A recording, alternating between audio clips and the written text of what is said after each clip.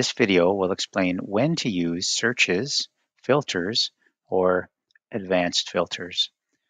Very fundamentals are if you're looking for an individual student, you will use a search. If you're looking for a group of students, it is a filter or an advanced filter.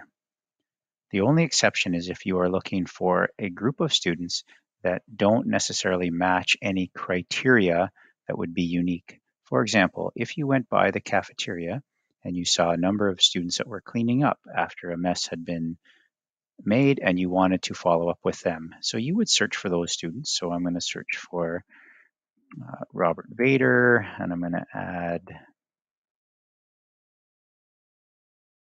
Emily Smith to the list, and I would also like to recognize Sarah Anderson. Now I have 3 students selected. I've created a group of 3, and I want to have information about where they currently are, what their homeroom is. So then I would simply say options show selected. And now I've created this small group. This is when I would use a search over a filter or an advanced filter.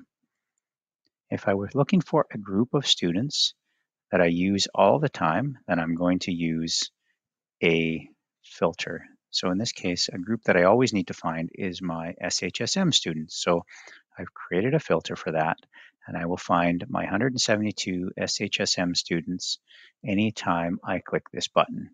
This allows me to find this entire group at any point. If I wanted to create a list of students that were at the virtual school, and let's say in grade 7, that's not a list I would use often, but I might want to have it one particular day. So I will click the advanced search and I will choose grade 7 and then type in the virtual school homeroom and make sure that I've got all active students selected here. And I will click search, and this will take me to all of the grade 7 students that are in the virtual school. So when I'm searching for an individual student or a small group that don't match particular criteria, I will use the search function. If I want a list based on something I commonly use, I will use the filter, like my SHSM list.